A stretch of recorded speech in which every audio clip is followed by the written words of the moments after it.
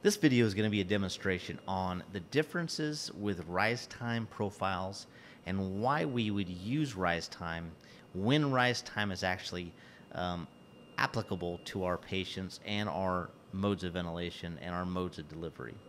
The first thing to know is our rise time is only active when we're using a pressure delivery. So if you're in a volume mode of delivery, whether in assist control or SIMV, your rise time is not active.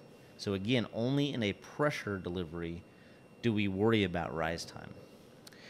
In a volume mode of ventilation, our breath is delivered over a certain amount of time based on our inspiratory time.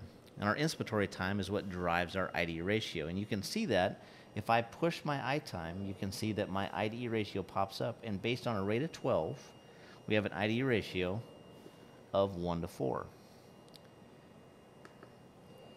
Our rise time, again, is only active when we're in a pressure delivery. And so again, to select rise time, you have to hold our select button down for about 3 or 4 seconds. Our backup menus pop up, and we want to go to our vent op. Hit select, and then hit select again. And this is where we have our different profiles. And because I didn't start the vent over, we're actually right now in a rise time profile of 1, but it will default at a rise time profile of 4. And it goes all the way up to a rise time profile of 9. So what does that mean? A rise time is 1 second. That's the amount of time that the breath is held in pressure. But your rise time profiles, that's the amount of time the breath is delivered. So over a certain amount of time. And I like to use the analogy in my ventilator book. If you're driving to Disney World with your family, right? You got your kids in the back of the car. They're so excited. The amount of time it takes to drive there is your rise time. The amount of time you stay at Disney World at the park is your I time. And again, this is only in pressure.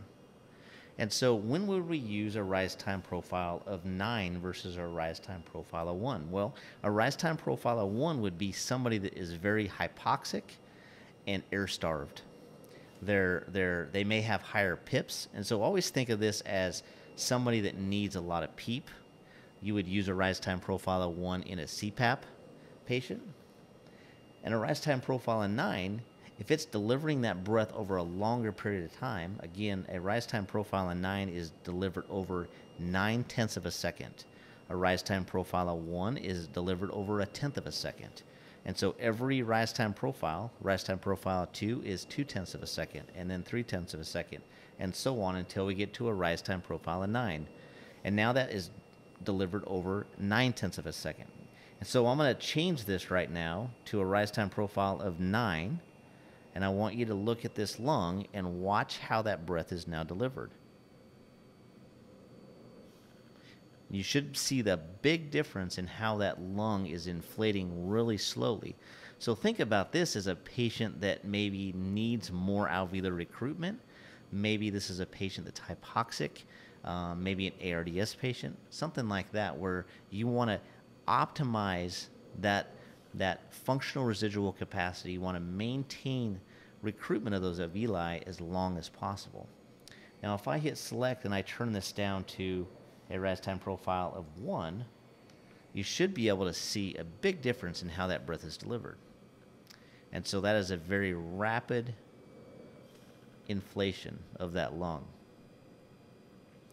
Again, I think this is a tool that's underutilized. You may not even know that this is in the back of the vent. And I really recommend you playing with this. Again, this defaults on every patient. If you start with new patient, defaults at a rise time profile of 4. And you can easily manipulate this and really affect your patient in a positive way if you understand which rise time profile is going to be more beneficial. Again, think about that CPAP demonstration. A CPAP patient, those patients are peeping. They're not really working real hard to breathe, and that's why you may go with CPAP over BiPAP. A BiPAP patient is going to be a patient where you're going to want to allow them a bilevel. A BiPAP patient is going to be a patient where you're going to want to allow them a bilevel pressure to exhale over.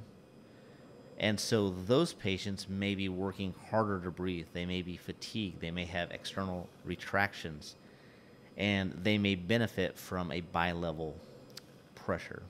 A CPAP patient, those patients are not fatigued. They just may need a little bit of PEEP, a little bit of help with overall driving pressure and opening those alveoli.